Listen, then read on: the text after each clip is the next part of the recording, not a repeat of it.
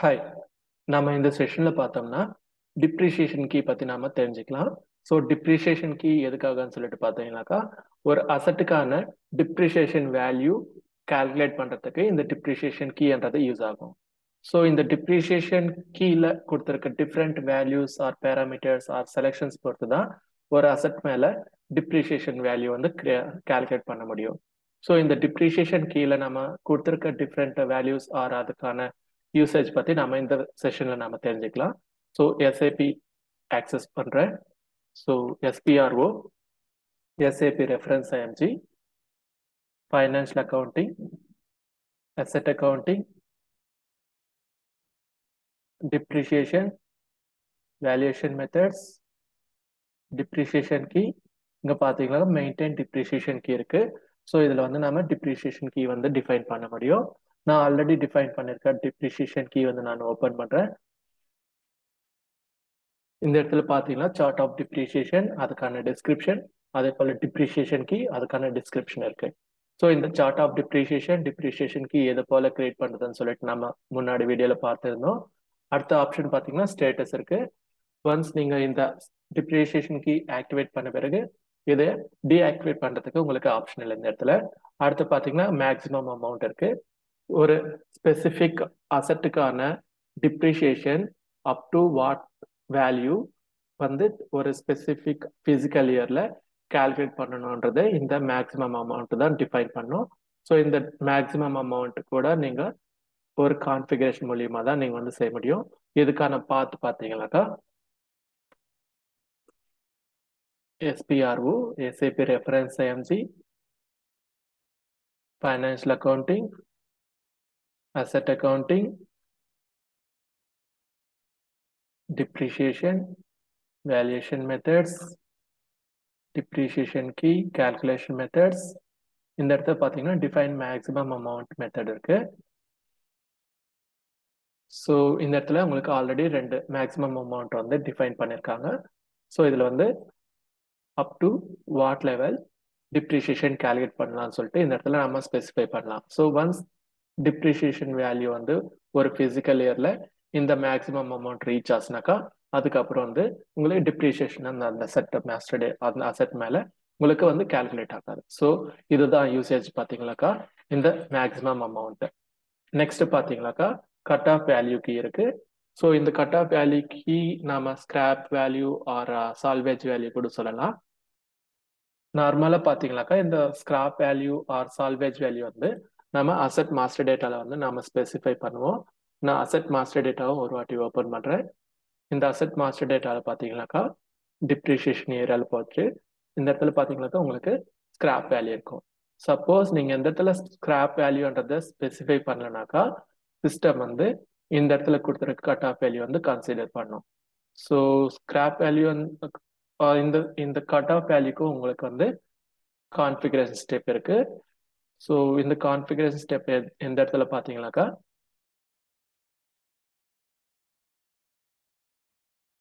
Depreciation,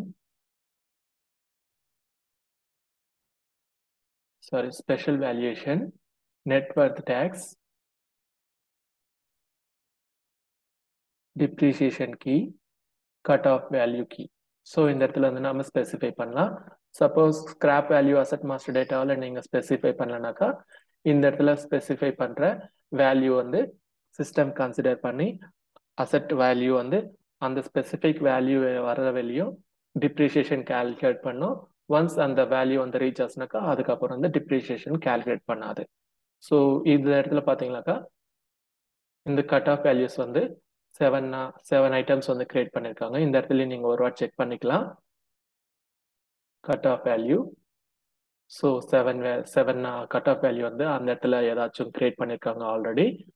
அந்த values வந்து நம்ம இந்த இடத்துல பார்க்க முடியாது. ஸோ இந்த இடத்துல பார்த்தீங்கன்னா 7 கட் ஆஃப் வேல்யூஸ் கிரியேட் பண்ணியிருக்காங்க.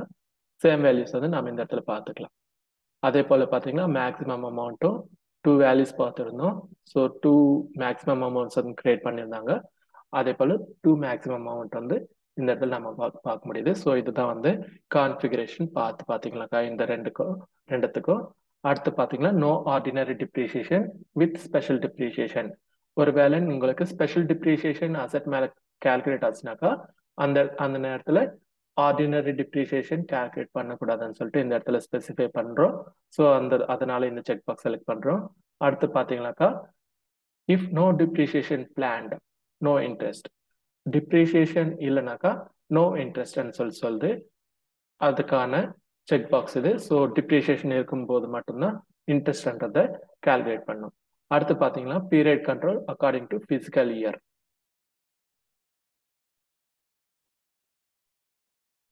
Period control according to physical year. So ஒரு அசட்டுக்கான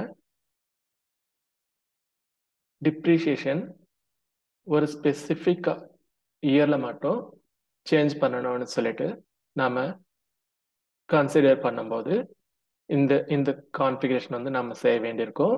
ஸோ இதுக்கான பார்த்து பார்த்தீங்கன்னாக்கா asset accounting, depreciation, valuation methods,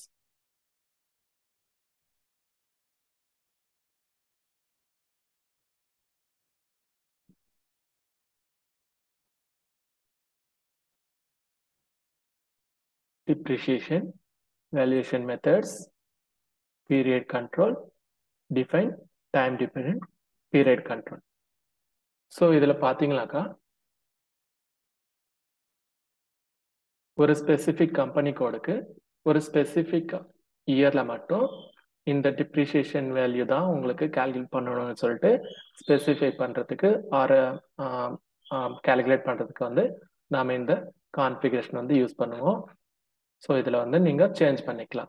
மற்ற இயருக்கு வந்து ஒரு டிப்ரிசியேஷன் வேல்யூ வந்து கிரியேட் பண்ணாக்கா இந்த ஒரு ஸ்பெசிஃபிக் இயர் இந்த இடத்துல நாம கிரியேட் பண்ணியிருக்க அந்த ஒரு ஸ்பெசிஃபிக் இயருக்கு மட்டும் டிப்ரிசியேஷன் வந்து டிஃப்ரெண்ட்டாக கால்குலேட் பண்ணும்.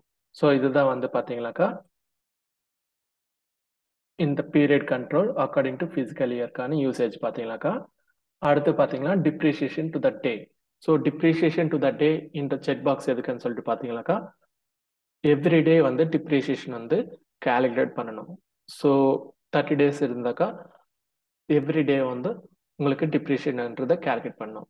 ஸோ அடுத்து நெக்ஸ்ட் செக் பாக்ஸ் பார்த்தீங்கன்னா no reduction in short year.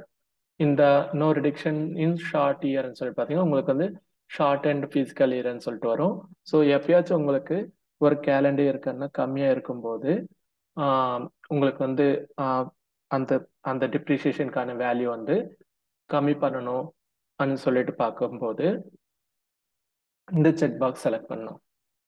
ஒருவேளை இந்த பிசிக்கல் இயர்ல நம்பர் ஆஃப் பீரியட்ஸ் கம்மியா இருக்கும் போதும் ரிடக்ஷன் பண்ண வேணாம்னு சொல்லும்போது இந்த செக் பாக்ஸ் செலக்ட் பண்ணாக்கா அப்போ வந்து அந்த டிப்ரிசியேஷன் வேல்யூ வந்து கம்மி பண்ணாம ஆஸ் யூஷுவலா வந்து உங்களுக்கு வந்து அந்த டிப்ரிசியேஷன் வந்து கால்குலேட் பண்ணும். ஸோ அதுக்காக இந்த செக் பாக்ஸ் பார்த்தீங்கன்னாக்கா அடுத்து பார்த்தீங்கன்னா அக்விசிஷன் ஓன்லி அலௌட் இன் கேபிட்டலைசேஷன் இயர்.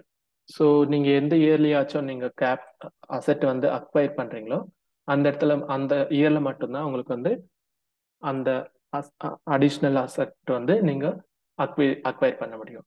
ஏன்னா இந்த அதுக்கு அடுத்த வருஷம் பார்த்தீங்கன்னாக்கா உங்களுக்கு வந்து அந்த அசெட்டுக்கான அடிஷ்னல் வேல்யூஸ் வந்து நீங்க பர்ச்சேஸ் பண்ண முடியாது ஆர் ஆட் பண்ண முடியாது வேல்யூஸ் வந்து. அடுத்து பார்த்தீங்கன்னா நம்பர் ஆஃப் பிளேசஸ் இருக்கு. ஸோ ஒரு அசெட்டுக்கான வேல்யூக்கு அடுத்து டெசிமல்ஸ் எத்தனை நம்பர்ஸ் வரணும்னு சொல்லிட்டு இந்த இடத்துல ஸ்பெசிஃபை பண்ணுவோம். ஸோ இது போல வந்து இந்த டிப்ரிசியேஷன் கீழே டிஃப்ரெண்ட் பேராமீட்டர்ஸ் அண்ட் வேல்யூஸ் இருக்கு. நெக்ஸ்ட் பார்த்தீங்கன்னாக்கா அசைன்மெண்ட் கால்குலேஷன் ஃபோல்டர் இருக்கு. இந்த இந்த அசைன்மெண்ட் ஃபோல்டர்ல இருக்க மற்ற வேல்யூஸ் வந்து எது போல அசைன் பண்ணலாம், இதுக்கான யூசேஜ் எது போல இருக்கும்னு சொல்லிட்டு அடுத்த வீடியோல பார்க்கலாம். தேங்க்யூ.